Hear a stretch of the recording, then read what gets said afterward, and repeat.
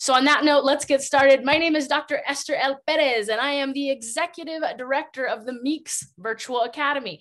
We're so excited to share what our program is all about. So I'll go ahead and let the translator translate that to mini paragraph. Hola, gracias por acompañarnos. Algunas cosas antes de empezar. Se han silenciado todos los micrófonos y el video por seguridad. Al final de esta reunión tendremos una sesión de preguntas y respuestas. En cualquier momento durante la sesión, si tiene alguna pregunta, introdúzcala en el chat y la responderemos inmediatamente o nos aseguraremos de que sea respondida al final de la sesión. Ahora comencemos. Mi nombre es Dr. Esther Pérez y soy la directora ejecutiva de la Academia Meeks Virtual. All right, so here we go. A couple of things that I always like to start our presentation with is a reminder, in all that we do, we work towards the vision of Natomas Unified, which is to ensure that all students graduate college and career ready, productive, responsible, and globally engaged citizens. Antes de comenzar, en todo lo que hacemos, trabajamos hacia la visión del Distrito Escolar Unificado de Natomas, que es asegurar que todos los estudiantes se gradúen preparados para la universidad y para una carrera productivos, responsables y ciudadanos a nivel mundial. Now, to make sure that we reach our vision, we ensure that our core beliefs are at the heart of all that we do. That is, we firmly believe and know that all students can learn and succeed, that disparity and disproportionality can and must be eliminated. And at the same time, diversity is our strength, and our staff must be committed, collaborative, caring, and exemplary. Para asegurarnos de que alcancemos nuestra visión, nos aseguramos de que nuestras creencias fundamentales estén en el centro de todo lo que hacemos.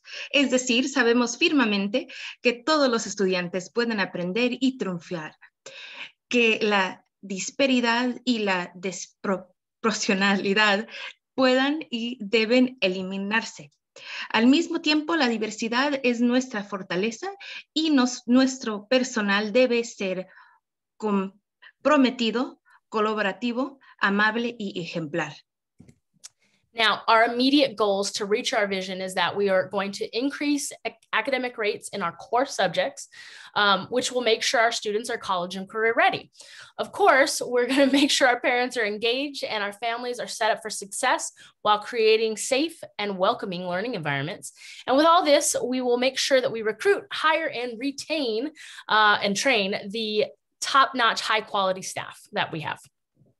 Nuestras metas para alcanzar nuestra visión es aumentar las tasas académicas en nuestras materias básicas, preparando a los estudiantes para que estén preparados para la universidad y la carrera. Excellent. Now, here's our agenda for this session about the Meeks Academy. We're going to talk about our goals, timelines, enrollment. We're going to see a handful of sample schedules. What is this really going to look like in a daily format? And then we'll discuss technology. And of course, we'll have time for all those frequently asked or your asked questions at the end. But remember, you can also enter them in the chat. I will see them as the host. You can put them in English or Spanish, and we'll address them either in the session or all at the end, okay? Nuestra agenda para la sesión. Hablaremos sobre los objetivos de la Academia Virtual Meeks, los cronogramas, la matriculación, ver una variedad de programas de maestra en un formato de programa diario.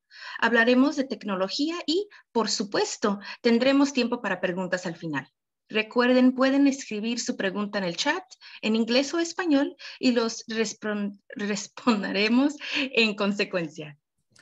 All right, our goals for the Larry G. Meeks Academy.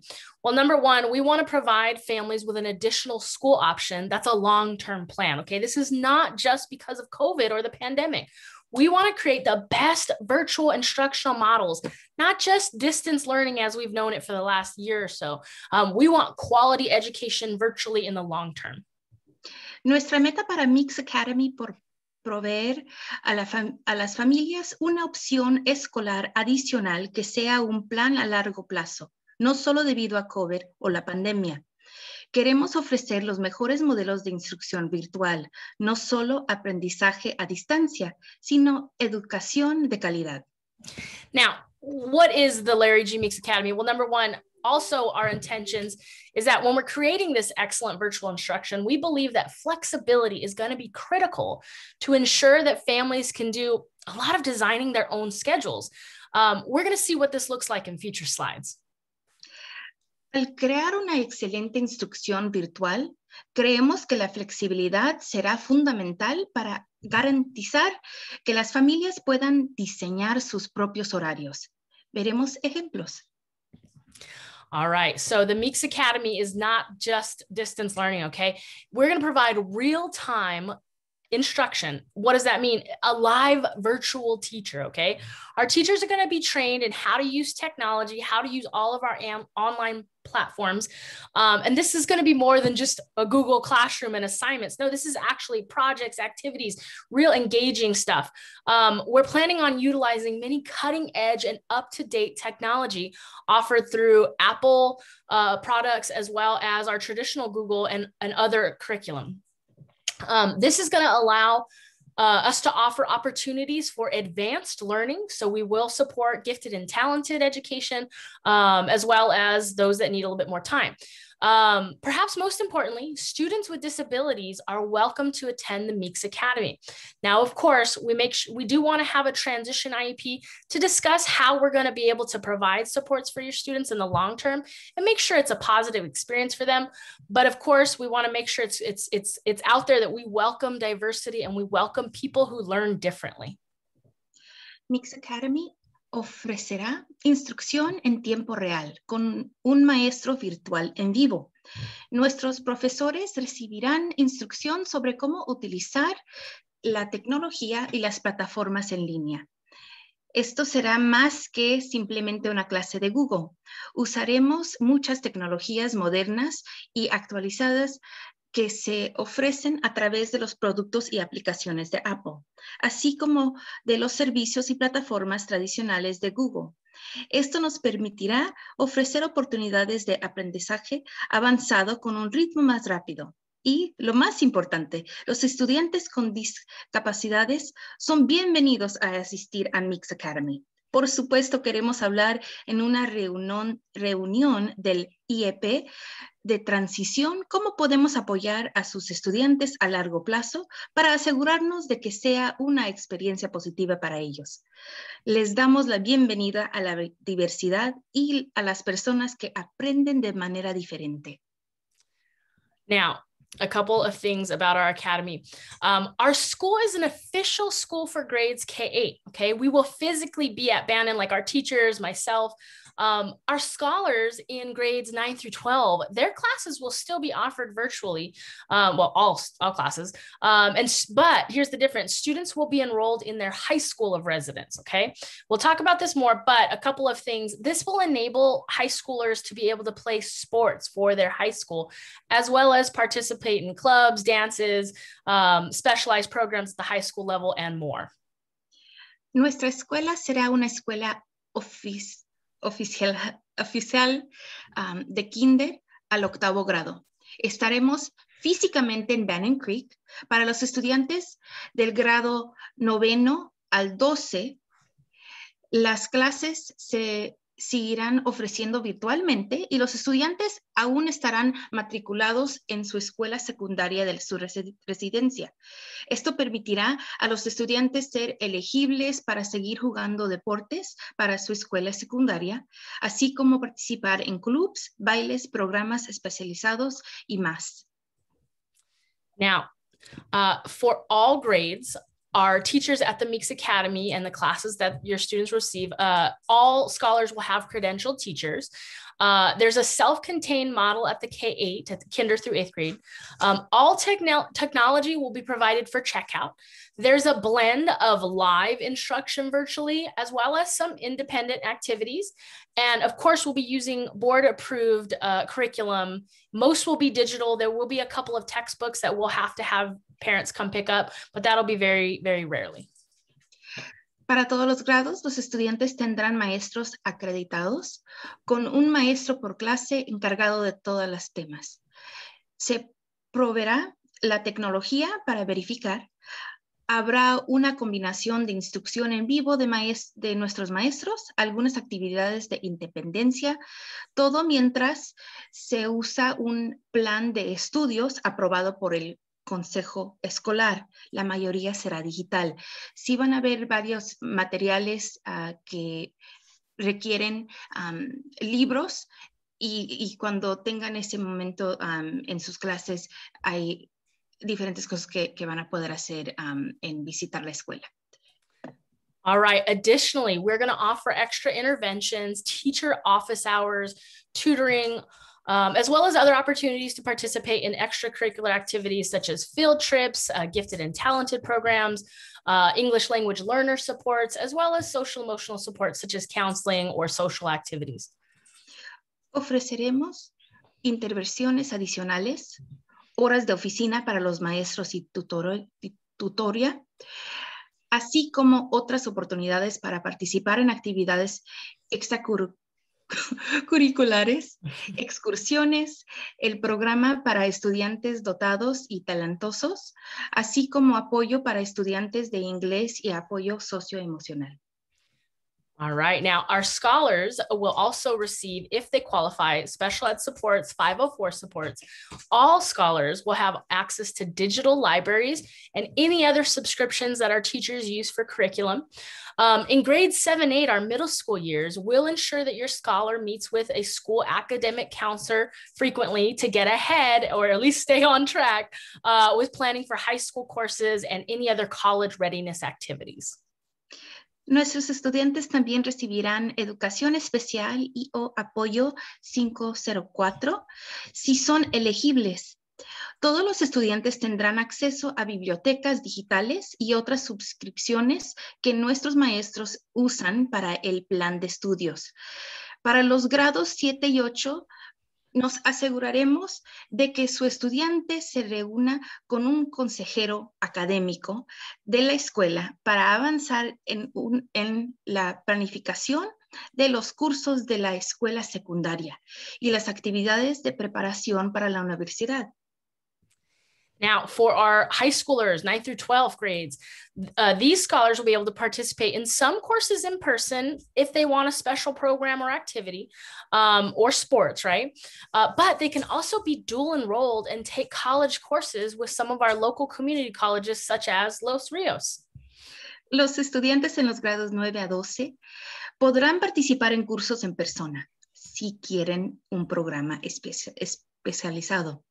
Y otros extracurriculares, deportivos y más. También pueden tener matrícula doble y tomar cursos universitarios con algunos de nuestros colegios comunitarios locales, como Los Ríos. All right, now, additionally, our scholars in high school are going to have access to A through G courses that will make sure they're eligible and ready for college. Counselors will meet regularly with these students to ensure they're making appropriate progress.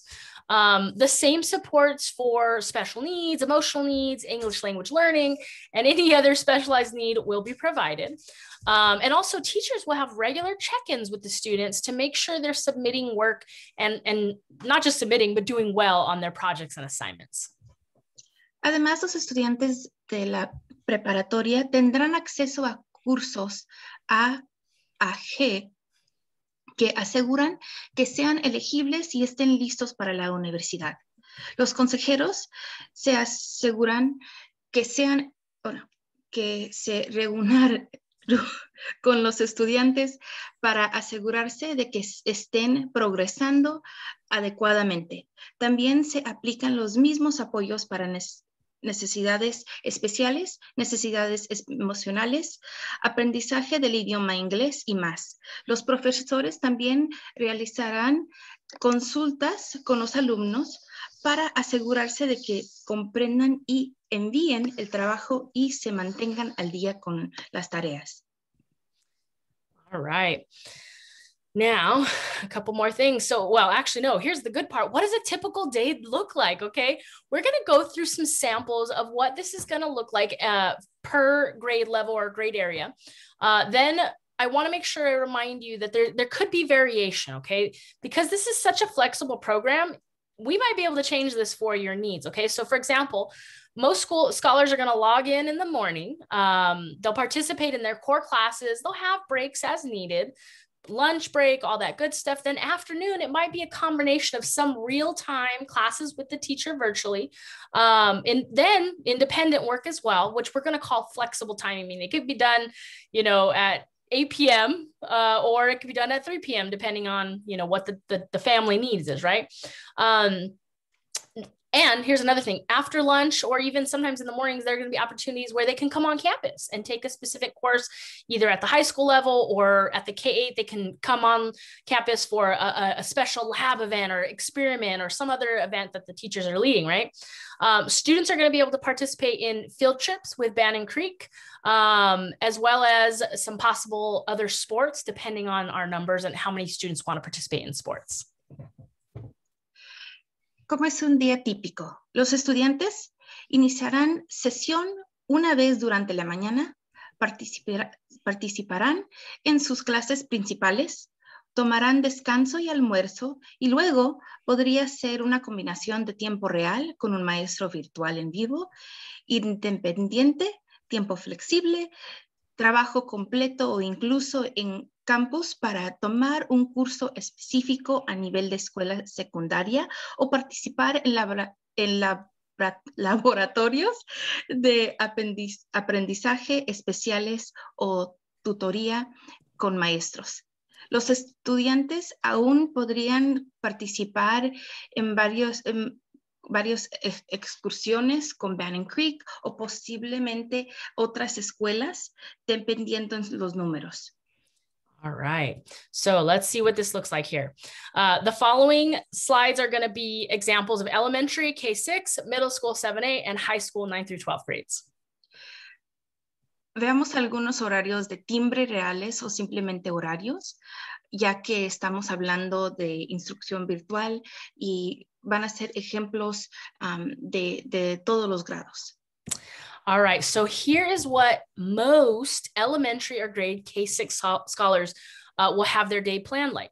Now, don't write the exact times because this might change by a couple minutes. Instead of starting at 7:45, it might be 7:50. So I don't want anyone to take a picture and think, oh my gosh, we're starting for sure this time. But give or take, this is going to be the general flow, okay? The general notion is this. Students will have a morning meeting with their teacher, kind of like a homeroom, a social emotional check-in and council meeting, something of that sort, like a daily discussion. Then they're going to jump into their core classes, math, ELA, history, science. Please note that on this diagram, the letters RT imply real-time instruction, meaning that is when they're going to see on the screen their live teacher, right? Now, after lunch, students might take electives, extracurriculars, PE, sports, but please note this is flexible, meaning some of it could be done independently where they don't have to come on campus. Some of it, they might come on campus. And some of it, they might do it independently, but do it maybe later in the night. Maybe they have a special swim practice, so they have to come and do it later, after dinner. That's on their time, right? The green star also in this diagram indicates that this could be done in a variety of ways, which is what I just explained, all right? Así es como la mayoría de los estudiantes de primaria o de grados kinder a 6 tendrán un día planeado. Por favor, no anoten las horas exactas porque aún puede cambiar por solo unos minutos. Pero la noción general es que los estudiantes tendrán una reunión por la mañana con su maestro, harán una reunión o discusión con consejo socioemocional y luego sus clases básicas como matemáticas, inglés, historia o ciencias. Tenga en cuenta que las letras RT implican instrucción en tiempo real. Luego, después del almuerzo, los estudiantes pueden tomar clases electivas, extracurriculares y educación física. Tenga en cuenta que gran parte de este horario es flexible, puede ser independiente, en tiempo real o incluso en persona, según las necesidades del estudiante. La estrella verde indica que esto podría organizarse de varias formas. You know, one thing I'm so sorry, translator Ms. Estrada, I forgot to say, even though it says RT on a lot of subjects, which means with the teacher, if your child is gifted and talented or just very fast, that could become flexible. And that's why we don't want people to be so stuck on the idea that this schedule is 100% set in stone, because if your child only needs a little bit of time with that teacher and they're going to go and take off and do it on their own, then that's fine too. The whole thing is that each child gets what they need. If you want to just give a summary of that as best as possible. Certainly. Otra nota es las letras RT. Aunque aquí estamos notando que es un momento en el horario donde van a tener un maestro. Si su estudiante es dotado y talentoso o tiene un paso más rápido de lo que está ofreciendo el maestro en ese momento que es real time, puede ser que ese tiempo se convierte en un tiempo flexible, que ahora ese estudiante va a poder tomar esta clase más rápido y usarlo en una forma más flexible. Exactly. Okay. What about our middle schoolers? Well, here is a sample of middle school. So grade 7, 8. It's very similar to the elementary. They have a morning meeting, but then they hop into their core classes. Again, after lunch, there's variation. Some of it might be real time. Some of it might be flexible. Please note that on each slide, both the middle school and the elementary, there's clear win time, which stands for what I need for the scholars, right? This is where scholars are going to receive either that extra one-on-one or small group support from their teachers, or they're done already and they can take an extra long break, right? It's just what I need. Aquí hay un ejemplo de horario de escuela intermedia. Muy similar, reunión por la mañana y luego pasar a las clases académicas básicas. Una vez más, después del almuerzo hay algunas variaciones. Tenga en cuenta que en cada ejemplo había un tiempo win, que significa tiempo para lo que necesito. Aquí es donde los estudiantes recibirán ese apoyo individual o en grupos pequeños de sus maestros. Okay, now high school. For our high school scholars, this is where a lot more variation can occur. A high school scholar might check in with their teachers in the morning, possibly, right? Then take real-time courses. Maybe they'll check in the afternoons. There's some variation there. They might even take courses using a platform called UC Scout or Apex, depending on their needs. These are types of classes that, although we'll have our Notorious teachers supporting, some of these are very independent driven for our older students, but they can take these at any time throughout the day. Para nuestros estudiantes de secundaria, aquí es donde puede haber mucha más variación. El estudiante puede comenzar con los maestros, comunicarse con los maestros y luego tomar cursos en tiempo real. Pueden tomar cursos usando una plataforma llamada UC Scout o Apex, dependiendo de sus necesidades. Estas clases les permiten a los estudiantes tomar el trabajo del curso en cualquier momento del día. Now, I'm going to give a couple more high school examples because they are definitely more flexible.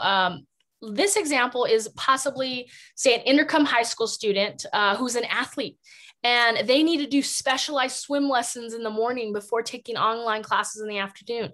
Here's what this might look like. So their morning is their PE, which is swim, right? They're taking private lessons or not private, depends, right? And then they take their core classes in the afternoon, and this is either real-time or flexible, all online. Otro ejemplo de la escuela secundaria, tal vez este estudiante es un atleta y necesita tomar lecciones de natación especializadas por la mañana, antes de tomar clases en línea por la tarde. Así es como se vería. Got it. And one more high school example. Maybe this is a Natomas High student scholar who's into the arts and they want to take more classes in person. Hopefully no more than 2. They might start classes on campus, such as digital photography or beginning band. And then they might leave after that to take their flexible courses, their core courses online. Un ejemplo más de la escuela secundaria. Tal vez este estudiante está interesado en las artes y quiere tomar más clases en persona. máximo 2. Pueden comenzar con clases en el campus y luego irse para tomar los otros cursos en línea. Yeah, let me just re-clarify. For example, if you see down here, flexible English 9 and PE, there's no time listed because they might be doing it completely on their own time. We did that purposely because we know some high schoolers, particularly our 11th and 12th graders, they might want to have a job and, you know, do a couple classes in the morning, go to work, and then finish their classes at night. If you parents are okay with that, they can do that with this model. Una nota más es sobre cómo hemos organizado lo que están viendo ahorita en el horario. Lo que es las tardes, puede ser que después que este estudiante se vaya del campus, tenga un trabajo y necesita hacer sus estudios más tarde en el día y ser más independiente. La razón que no hemos incluido esos horarios es porque tienen esa flexibilidad para poder tener ese estudio en otras horas del día. Yes, and you know, we just got a really good question from one of our participants. Isn't there a requirement to start later in the day? I believe there is. I don't know if it's 100% being enforced yet, but either way, that's why this schedule, I didn't want anyone to, you know, write down the exact times because it's not going to be 100% perfect. This is just the general idea. They'll start sometime in the morning, then take some classes or vice versa, right? Do some online on their own, depending on what time that is, that's their need, right? So very good question. Thank you for that. Recibimos una pregunta sobre los horarios. Tengan una nota, es si el horario que empieza el día para nuestros estudiantes puede ser más tarde. Por eso hicimos la nota al principio de estar enseñando estos ejemplos que pueden cambiar estos horarios. En realidad, esto solo es la idea de cómo se puede organizar este tiempo para los estudiantes. Good question. Thank you for putting that in the chat. Okay, a couple more visuals because I know sometimes it's really hard to envision unless you're really seeing a couple of different ways. Just think about it this way. Again, don't freak out on these times. Just think about the flow. They'll check in the morning online virtually, maybe have some real time with the live virtual teacher. Maybe it's flexible. They're doing things on their own independently. It just depends on what that child needs. Then they'll have, you know, their breaks. Maybe they take courses on the different platforms. Then they might, again, take more classes on their own time, real time or flexible. Or they might even, as you see this example right here, maybe they'll come on campus after lunch to take, you know, advanced or specialized courses such as certain electives or advanced placement classes. Hay solo una forma más de explorar. Los estudiantes comenzarán un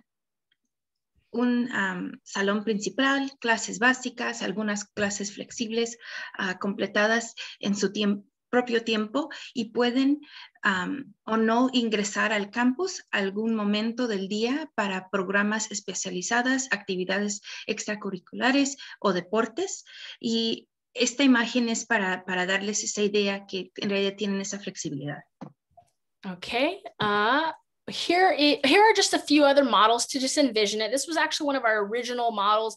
The orange and blue that you see is just simply denoting that some students are going to want more time with the teachers virtually, and then others maybe just want to go and do it independently, as you know, and the teachers are going to set it up so that it can get done that way. But that's just the whole notion. We want parents to understand that some of it might be with teachers and some of it will be done independently. Aquí hay algunos ejemplos. El naranja y el azul simplemente indican que algunos estudiantes querrán más tiempo con los maestros en tiempo real virtualmente y otros pueden querer completar de manera más independiente. Okay. Oh, sorry. Go ahead. Oh, okay. I'm getting a good amount of questions in the chat, and all of them are going to be answered in future slides. So just be patient. If I don't answer it, I'm going to come back to them at the end as well. Okay. All right. There was just a different grades. I'm going to go ahead and skip that because that's all online and you've already heard it. The technology package. Okay, we had, I think, 2 questions I see in the chat box about this and the amazing technology package. I want to add the reason that the Meeks Academy scholars are getting so much awesome technology is because this is their entire school. Okay, in a way, if you think about it, right? Meaning, they're not going to be on our campuses very often. So they need all the tools handy that's going to make sure they can be able to access and complete schoolwork. That's why they're going to be getting, ready, this is awesome, an Apple iPad for grades kinder through second grade, an Apple MacBook Air for grades 3 through 12. And then all students, regardless of grade, are going to get a rugged case, an external monitor, a scanner, headphones, a keyboard, and a mouse. And this technology is going to be checked out approximately 1 week before school starts. When we have orientation is when we'll make sure our parents and families can pick this all up. There's also going to be a technology agreement, which is a form that families will have to fill out as the time gets closer. Remember, you're checking it out. You don't get to keep it, I'm sorry, but you get to use it for the school year. Y ahora el increíble paquete de tecnología. Me gustaría agregar que la razón por la que nuestros estudiantes de Meeks Academy están obteniendo tanta tecnología es porque esta es toda la escuela, de alguna manera. Es decir, dado que no van a estar en nuestros campus con mucha frecuencia, necesitan todas las herramientas a mano para que podemos ofrecer dentro de lo razonable, para garantizar que pueden completar el trabajo escolar. Es por eso que recibirán un iPad de Apple para los grados de kinder a segundo, un Apple MacBook Air para los grados 3 al 12. Todos los estudiantes recibirán un estuche resistente, monitor externo, escáner, audífonos, teclado y mouse. Esta tecnología se entregará aproximadamente una semana antes de que comiencen las clases.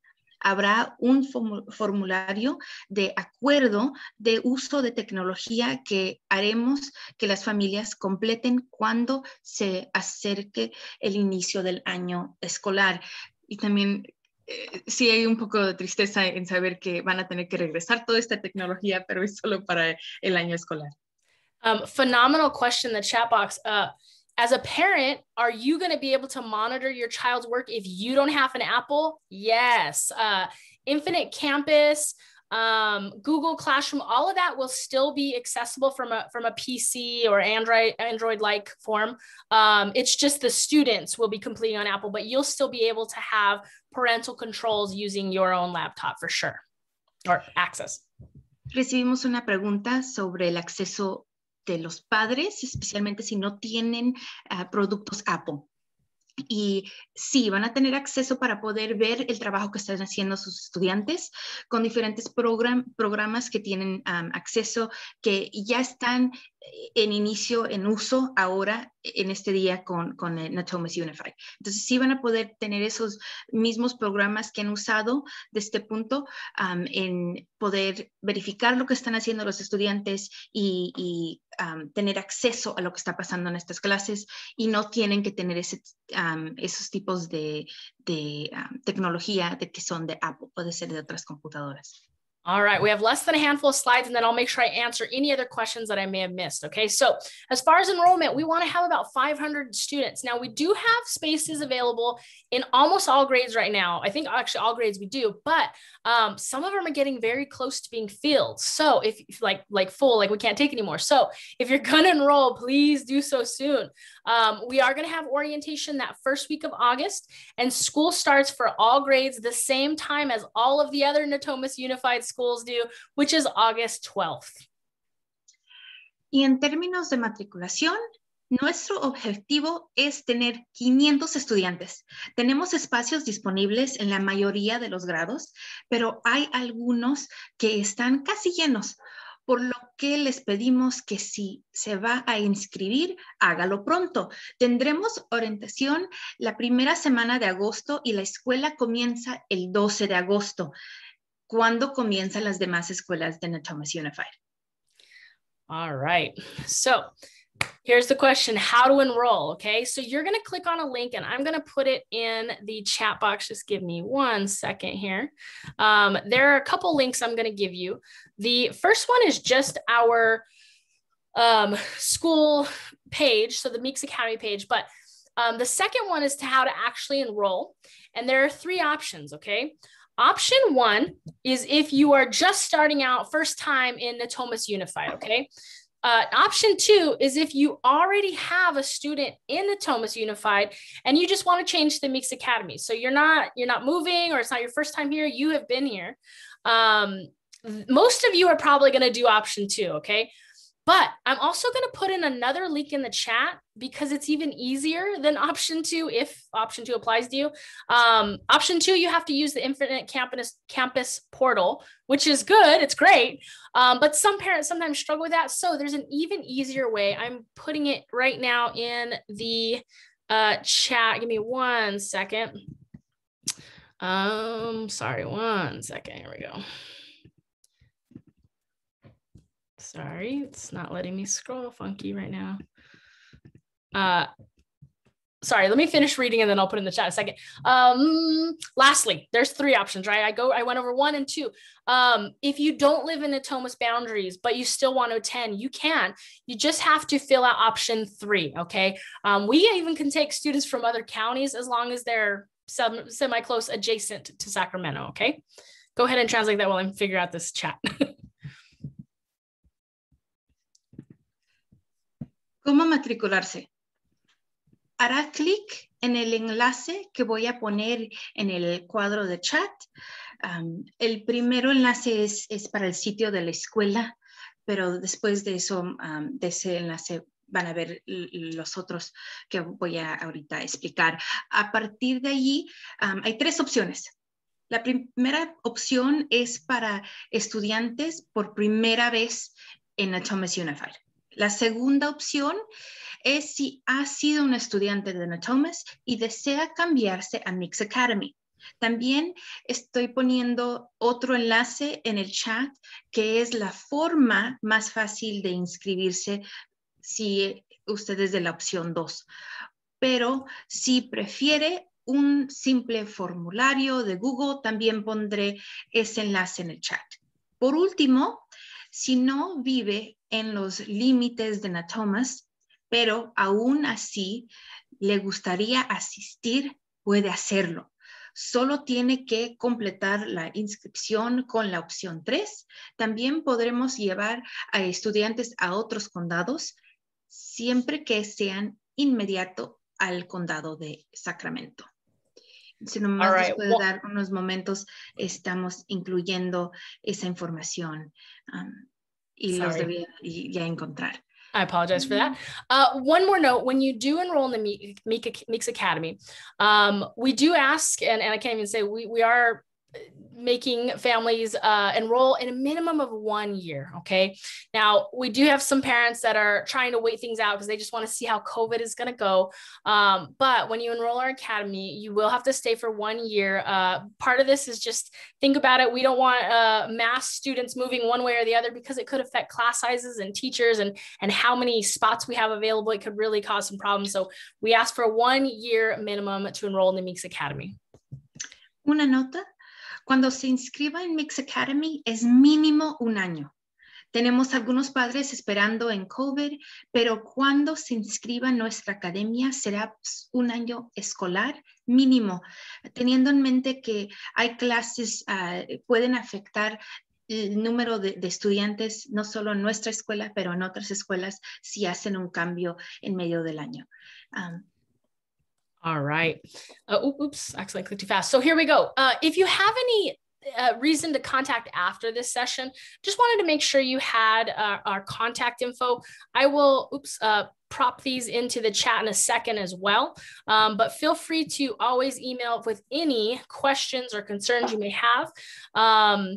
You can email either one of these and I will get back to you. And oh yeah, and I said that. Go ahead. Para ponerse en contacto, use los correos electrónicos aquí. Puede enviar un correo electrónico a cualquiera de ellos y lo recibiré y me pondré en contacto con usted. También pondré estos correos en el chat para que puedan guardarlos. All right. I'll put that. Just give me 1 second because I think we're actually on our second to last slide. So here you go. Once you enroll in actually a couple weeks, we're going to start sending invites to upcoming events because we're going to have some summer events, as well as we got to figure out, we're a brand new school. We got to figure out our colors, our mascots, all that good stuff. So hopefully you have some ideas because we need some help, right? You know, some people have said our mascot should be the Meeks Meerkats or the Meeks Mavericks. We want to know what ideas you have. So feel free to share them. And again, I'm going to put this in the chat as well in 1 second, okay? Go ahead. Entonces, estamos en búsqueda de crear y seleccionar los colores y la mascota de nuestra escuela. Completen este formulario de Google si tienen alguna sugerencia. Algunas personas piensan que deberíamos ser los Meeks Meerkats o los Meeks Mavericks. ¿Qué ideas tienen? Compártelas aquí y también pondré este enlace en el chat. Entonces, si nos dan un momento, vamos a incluir en el chat el enlace para este formulario y también la información de los correos electrónicos. Yeah, I'm putting them in right now.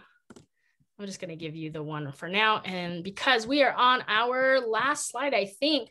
So if you've already enrolled and you've already gotten notice, you do not have to enroll again. I got that question in the chat. I'll go ahead and translate that. Oh, sí. Recibimos una pregunta que si ya se matricularon, si lo tienen que hacer de nuevo, la respuesta es no. Si ya se matricularon en nuestra academia, no hay necesidad de hacerlo de nuevo. So on that note, we're done. We're so glad you joined us, but I'm going to answer the questions from the chat, so don't pop off yet. But again, if you have more questions, keep on typing them. So I'm going to stop sharing so that I can read those questions now. And let's figure out our questions. Okay, so I have a couple. I'm going to scroll through. All right, translator. Con eso ya terminamos lo que es la presentación formal, pero ahora es el momento para las preguntas. Entonces, vamos a leer varias de las preguntas que entraron mientras estábamos hablando. Y creo que sí, empieza donde quieras. All right, so I'm going to scroll up to the top and find our first questions and make sure I didn't miss anything. As far as when will school start, if you're talking about calendar, that's August 12th. If you're talking about time of day, that depends. It could be anywhere from 7:30 to 8:30, depending on the grade.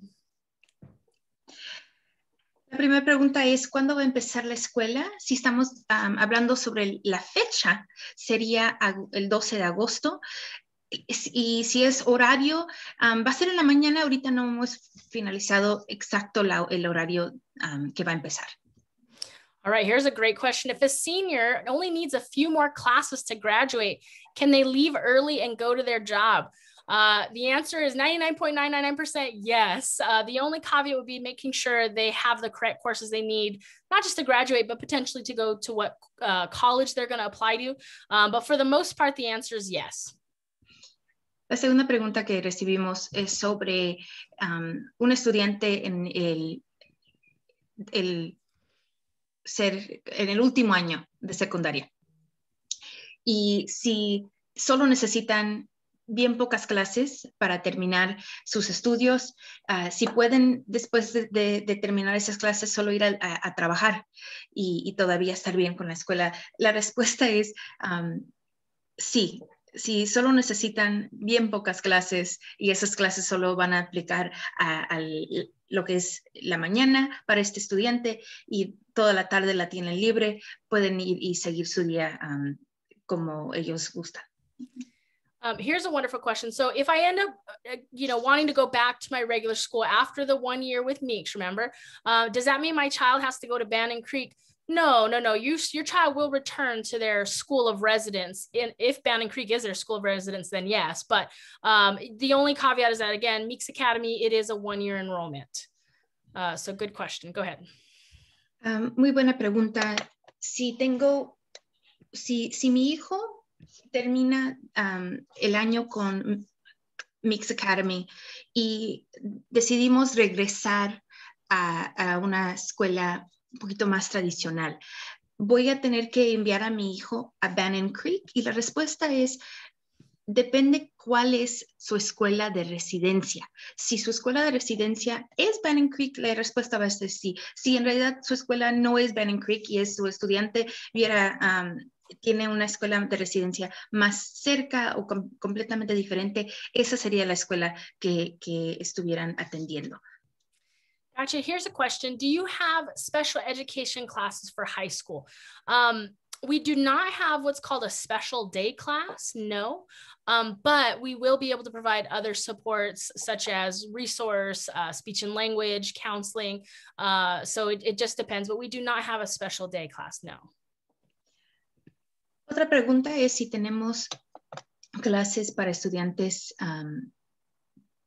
que necesitan como asistencias como el 504 y otras cosas así. No tenemos una clase dedicada al nivel secundario, pero sí hay diferentes asistencias que están proveídas por la escuela. Entonces, cosas como asistencias de speech y otras cosas que ven los estudiantes en su día regular, sí van a estar ofrecidas por Meeks Academy, pero eso lo que es una clase dedicada todavía no se ofrece por la escuela. Okay, here's a good question. For transfers, is priority given to a student already in an NUSD, in a Natomas school, such as Leroy Green? Priority is always given to anyone in Natomas, regardless of what school you're currently going to. So you would not have an issue with that at all. Nuestra pregunta es si van a transferir de una escuela a Meeks. ¿Cuál es la prioridad que se le da a los estudiantes? Y en realidad, si ya están dentro de Natomas, siempre les van a dar prioridad a otros estudiantes que estén fuera de Natomas. Entonces, también tener eso en mente cuando estamos hablando de lo que es inscribirse lo más pronto posible, especialmente para los grados que hay más disponibilidad. Okay, I have two questions saying that we already registered, and how do we know whether admission is confirmed, or how do we know whether we're 100% all good to go?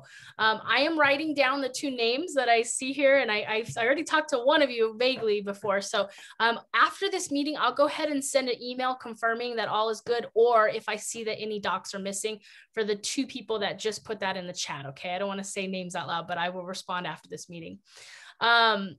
And again, here's a good question. Oh, I'm sorry. Let me let you translate that first. Recibimos una pregunta que si ya estamos matriculados en la escuela, ¿hay una forma para verificar que ya todo está transferido?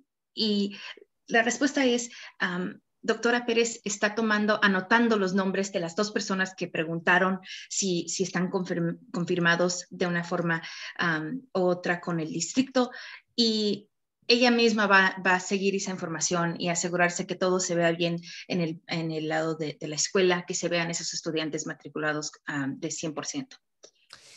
Here's another question. If we decide to go back after the 1 year, will we have to re-register? You won't have to fully re-register. You'll have to fill out one basic form, which is actually that last Google form that I put in the chat a little bit above. I'm going to actually re-enter it. And give me 1 second just to re-enter it. It's not the mascot one, it's the other one. I'll put it in the chat again so that you don't have to fill out the full registration packet because the full one can definitely be a little long, but no, you won't have to fill out the full thing. La siguiente pregunta es, si después de un año decidimos regresar a la escuela donde estuvimos y transferir de nuevo a esa escuela, ¿vamos a tener que de nuevo matricularnos en Natomas Unified? Y la respuesta es no. Sería esta forma que acabamos de poner en el chat, ese enlace, sería una forma más, en una forma un poquito más básica en la información que van a requerir, que van a tener que usar para poder cambiar a su estudiante de nuevo al fin del año. Okay, a couple more things. Someone is already saying they want the Meeks, that's hard to say, but it's fun. Royal blue and gold, that's a cool idea. Okay, another question, is there an option for total coursework available online? The answer is kind of a yes, but there are some exceptions. For example, certain assessments that have to be done in person, those will, like the physical fitness test will have to be done in person. Only certain grades take that. But for the most part, yeah, there could be nearly 100% online with just a very few couple of times that we'd ask students or scholars to come on for, you know, either assessments or just to pick up materials, things like that.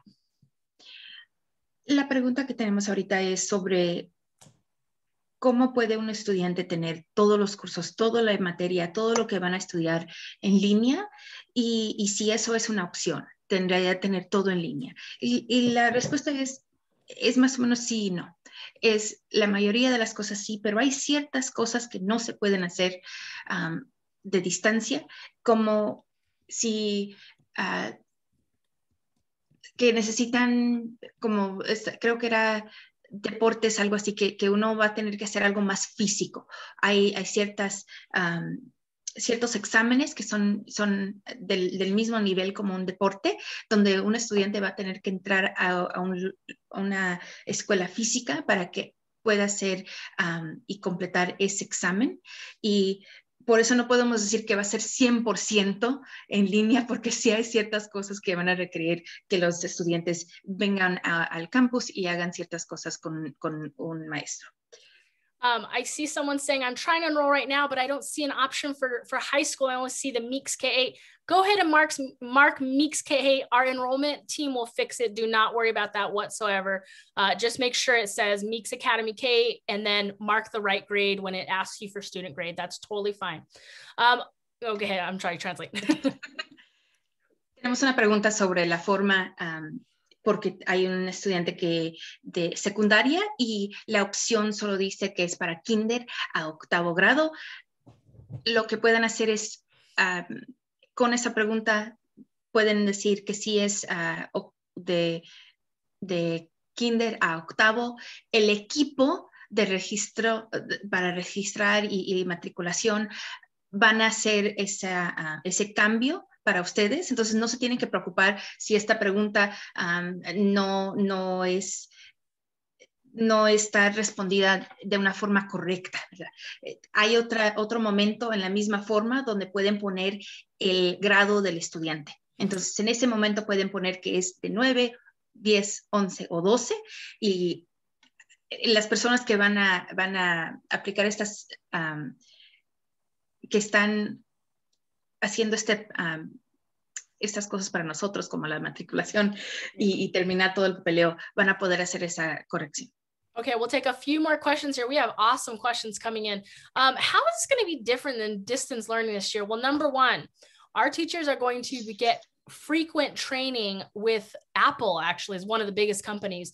Apple is partnering up with us to make sure that our Meeks Academy teachers aren't just doing things on the fly and as a response to COVID. No, this is like long-term quality virtual instruction that is going to be planned out, thoughtful, not just a response to COVID. This is long-term planning here. Una de las preguntas que recibimos es sobre cómo va a ser diferente esta instrucción a lo que hemos estado experimentando con COVID en la educación de distancia. Y en realidad una de las diferencias más importantes es en el entrenamiento de nuestros maestros. Y es algo que va a estar pasando frecuentemente con diferentes compañías como Apple para que los maestros estén aplicando y una instrucción que no es solo, yo pensé esto ayer, a ver cómo va, ¿verdad? Es algo con más plan, en realidad con una idea de largo plazo para cómo se puede aplicar de una manera para que su estudiante esté aprendiendo con educación de calidad. Okay, I got 2 more questions here. And this one is essentially, can you confirm my enrollment as well? Yes, I have 3 people who want their enrollment confirmed. I will do that after this meeting. And then one more question is, we really want to know the exact schedule though. When will you have that? And that one I think is going to be a little tougher for me to answer simply because it depends on grade level. But we do have some people in the chat who already said we really like the idea of a check-in in the morning and then a break, and then they'll do their classes at the end of the day or the afternoon, which is totally doable. That won't be a problem. The only thing that I would just make sure you're thinking of in your head now is if you do choose that model where maybe your kids are, maybe let's just pretend they're doing their work starting at 2 p.m. Okay, just bear with me for this hypothetical. A lot of that will mean that your classes might be over video, meaning like a recording of the morning lesson. Our teachers won't be working, you know, at 8 p.m. at night live. That's not going to happen, but they'll be able to see the video of whatever happened in that day to get that instruction. So there will be, I want to make sure that's kind of an understanding. So as long as your student will be okay with that, watching a video to learn, then we're good. También recibimos unas preguntas sobre horarios exactos. Y en realidad no tenemos una respuesta ahorita porque depende de los grados. Y entonces eso va a tomar un poco más tiempo para poder planear y tener esa información exacta. Lo que sí estamos también recibiendo comentarios de personas que están diciendo que les gusta la idea, que va a ser como un momento en la mañana de hablar con el maestro y después, o maestra, y después como tener tiempos en la escuela y empezar las clases en realidad en la tarde para los estudiantes. Y mientras que sí, esto sea una opción para varios estudiantes, también tener en mente que estas clases de la tarde, la mayoría puede ser que sean por video o independientes, porque nuestros maestros no van a estar trabajando como a las 8 de la noche. Entonces, tener eso en mente, que si su estudiante es un estudiante que puede trabajar muy bien, independiente, que puede tomar instrucción por video muy bien, sin tener esa conversación que se puede crear por tener un maestro en vivo. Esta opción sí puede ser una opción para ellos. All right, and the last question is, I just submitted a registration for my daughter. How long will it take to receive approval? You know what, I don't actually know the answer on that from the enrollment team, but I will do this. I will write your name down and I will make sure that I follow up with enrollment for you to try to get you a response within a week, okay? It usually just takes a couple days sometimes, but I'm writing down your information and I will make sure that happens. The other people that have asked for confirmations, I will send that to you either right after this meeting or as soon as I find out, which will probably be Monday if by some odd chance I can't see it on my program right now, okay? But other than that, wow, what an awesome meeting. What awesome questions. Thank you for spending this wonderful, beautiful Saturday morning with us. I am so honored to get to lead this program. I want to make sure this is not only accessible and flexible, I want to make sure it is top, high quality and high performing. So I am grateful that you joined, that we're going to be in this. I see so much teamwork. I'm seeing people putting comments like, I can help this way, let me know. I mean, that teamwork makes the dream work. So thank you for spending the morning with us. Translator, I know you can't translate all that. Can you just say thank you? And I cannot wait to start the school year with your students. Entonces, sí recibimos también otra pregunta de alguien que acaba de terminar la forma para matricular su estudiante. Quiere saber cuánto tiempo va a ser para poder asegurarse que esa forma fue aceptada y que todo esté en la forma donde ellos quieren. En realidad no tenemos un horario exacto, pero sí vamos a tomar este tiempo, la información de esa persona para poder responder en como una semana máximo con más información. Y otras personas que han preguntado también si su alumno ya está inscribido con la escuela. Ellos van a recibir información lo más tarde el lunes con confirmación de su forma. Y en realidad lo que queremos más de todo decir es gracias por estar con nosotros esta mañana, gracias por tener este interés en nosotros como Meeks Academy. Es un orgullo tratar de empezar, de tener estas conversaciones con ustedes, de tener este tiempo para poder avanzar educación de esta forma virtual. Entonces, gracias de nuevo por estar con nosotros y esperamos ver a todos ustedes en los meses que vienen cuando empiece esta escuela. And thank you to our translator. Gracias a nuestra traducadora. Did I say it okay? Thank you, Ms. Estrada, for translating. All right, bye, everyone. Have a good rest of your weekend. Take care. Bye, bye, bye. We'll see ya.